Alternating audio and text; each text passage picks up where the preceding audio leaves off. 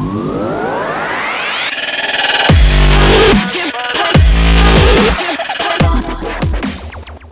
it debuted last year, the 6th generation Camaro brought with it some fairly sweeping changes. Chief among them was the transition from the 5th gen car's Holden architecture to the Alpha platform that is shared with the Cadillac ATS and CTS.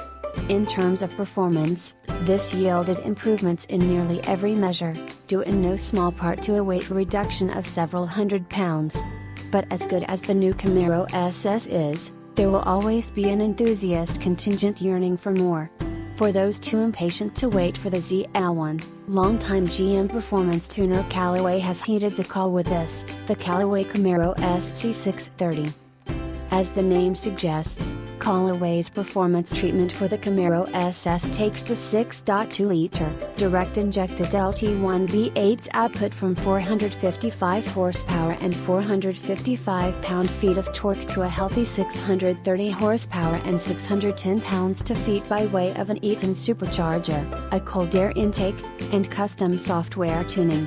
The Callaway package is available for any Camaro SS, regardless of whether power is sent to the rear wheels through a 6-speed manual or an 8-speed automatic transmission, and both gearboxes remain mechanically unchanged from stock, as Callaway's engineers say there's enough headroom built into the stock hardware to handle this level of output.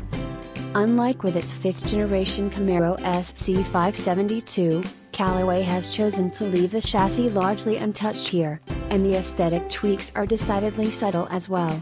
That also stands in contrast to Chevrolet's own approach with the upcoming 650 horsepower Camaro ZL1, which is set to land in showrooms this winter and represents a full dynamic makeover for the car, not just added power. In addition, Callaway's supercharging strategy differs from GM's in a few crucial ways, making the SC630 package an interesting alternative to the LT4-powered ZL1.